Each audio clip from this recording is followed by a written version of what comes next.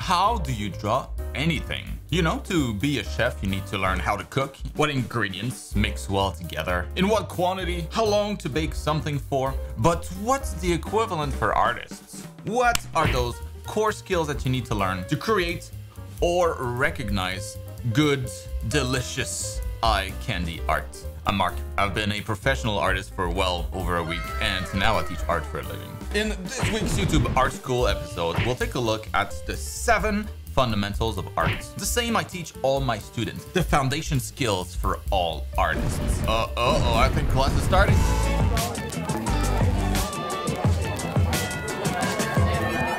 All right, class is in session. Pay attention. Also, pay the class fee of either 1 like or 1 sub. Experts agree, it's good value. Go ahead, I'll wait for you. All right, that's long enough. Let's get started. As an art teacher, and this will vary from teacher to teacher, but I consider there are 7 art fundamentals. And I'm the only one who's correct, of course. Beginners often ask what to focus on when they begin their art journey, when they start to draw. And the answer is always fundamentals. Pros often wonder why their art is plateauing, maybe why they're not where they want to be in their career. The problem is always weak fundamentals. Fundamentals are fundamental to artists. That's deep. And here they are in the order that I'll go over them in today's class. First, we'll look at the fundamental of perspective, then construction, gesture, anatomy, color and light theory, composition, and then design. So if you were the artist's version of Thanos, you'd want 1 gem to represent all 7 of those fundamentals to gain full power over your art. Doesn't sound as cool, but you get what I mean, right? If your fundamentals are solid, you should be able to draw or paint anything that you can imagine. Anything! The first fundamental is perspective. Perspective is what makes the 2D things that you draw on paper or on canvas feel like they are 3 dimensions. It's what gives volumes to shapes, and it's what will make the things that you draw feel like they belong in their environments. Why does everything seem to get smaller as it gets farther away? Why does your drawing look flat? How does foreshortening work? The fundamental of perspective helps make sense of all of that. You can get started by drawing simple boxes in perspective, initially without worrying about horizons and vanishing lines, but eventually, as you get more familiar, you can try 1-point perspective.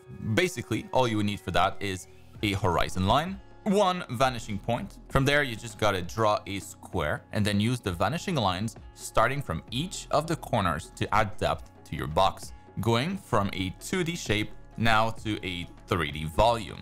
From there, you can move on to 2-point perspective and then 3-point perspective and beyond. I hear artists saying perspective seems hard, but it's one of the easier fundamentals to grasp. There really isn't much to it. It just seems way scarier than it actually is. The second fundamental is construction.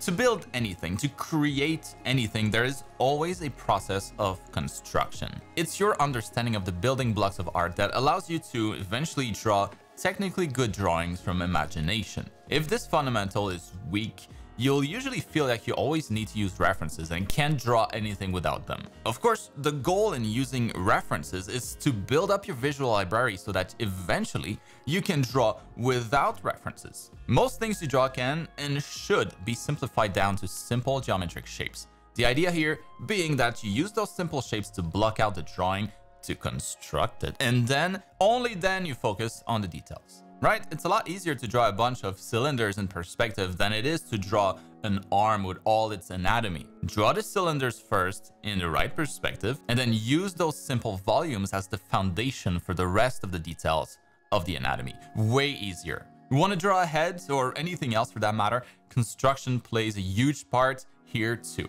It's the same for everything. You can get good at this fundamental by practicing drawing simple geometric shapes, since that's what is used for construction. You know, like boxes, cylinders, spheres from different angles. Might seem silly to some people, but drawing simple geometric shapes is one of the most important. One of the first thing anyone looking to become an artist should get good at. I actually have a recent class to show a bunch of exercises to practice that exact stuff.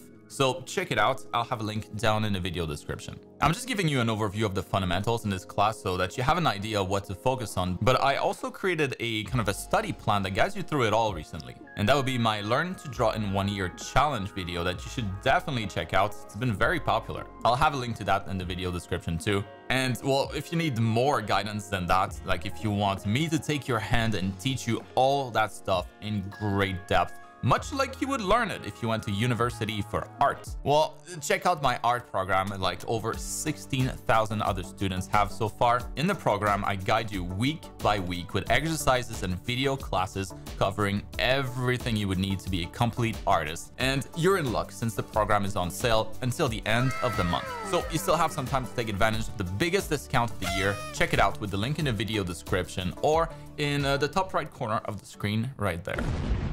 All right, so the third art fundamental is gesture. Gesture is particularly important if you want to draw characters. It's what gives those characters their movement, their expressiveness, what makes them look not stiff. I always compare to like cardio when it comes to fitness. It's good to do a little bit often. To practice gesture drawing, find reference photos of people in simple, idle poses first, and then try drawing them using as few lines as possible, giving yourself like between 1 to 5 minute max per pose. Don't focus on details. If you're starting, think of it as drawing a glorified stickman in the same pose with the same proportions as your reference. But as you get better, don't hesitate to try harder poses, more dynamic poses. And I also have a class for that, link below. Check it out. The next fundamental is anatomy, and this one is likely more familiar, especially since I just made a class for it. I have classes for everything. You're really missing out if you're not subscribed yet. Anatomy is the knowledge of the particular building blocks of the body. It focuses on the skeleton, the muscles, and their function, and basically anything that can help us draw more accurate people or creatures. It's the most important skill that you should focus on if you want to be a character artist. If you only want to draw anime characters and you think that you don't need to learn anatomy, think again, son. Most anime or manga characters, even if they're very stylized, also have correct or at least believable anatomy that you can only achieve with a good grasp on that fundamental. Don't confuse art style with anatomy knowledge. To practice it, copy from anatomy books, copy from fitness models or bodybuilder photos, copy from life. It's like learning the alphabet as a kid. You just gotta learn all the letters, or in this case, all the body parts. Or if you need more help, check out my class on the topic. Link below again. The fifth fundamental is a group combining a few things, but it all has to do with light. So I call it color and light theory. Light is what gives everything its color, and it's what makes everything visible. Light theory will focus more on values and shading, and it's what we use to go from a simple circle to what looks more like a sphere. Values, aka all shades of gray from pure white to pure black, are influenced by the lights. So you can start practicing your shading and understanding of values by drawing simple balls or boxes under different lights and paying close attention to the gradient going from light to dark.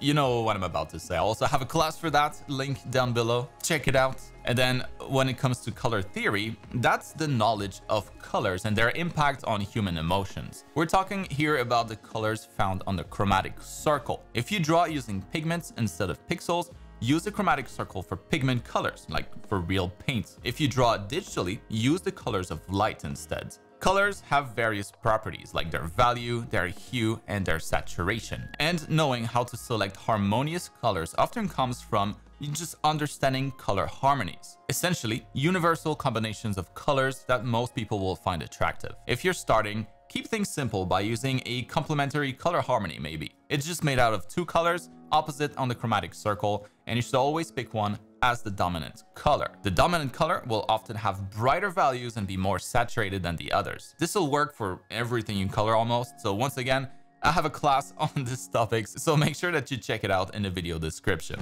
The sixth fundamental is composition. It's how you arrange the various elements of art in your pieces. It's very similar to text formatting for books, for example. It allows the viewer to digest the information more easily. Or if you're trying to tell a story, it gives you the tools to organize the various elements of your piece to get that story across. You can almost think of composition as presentation. You can present things well, or you can present things poorly. I'm repeating myself, but of course I have a tutorial that covers the topic, so have a look, link in the description.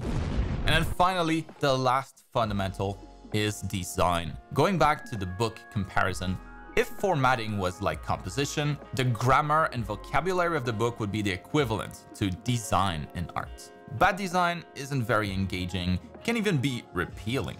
Good design, on the other hand, can spark a lot of positive emotions in people. It can awe and it can inspire. Good designs are inspired by nature, taking inspiration from the patterns, the colors and textures that you see all around you. Design is all about how you combine all of it to create a unique recipe that's aesthetically pleasing to the eye. And one last time, you know it's coming. I have a class for that. Make sure you check it out down in the video description. I'll have a link to all of the different classes that I mentioned in the video today.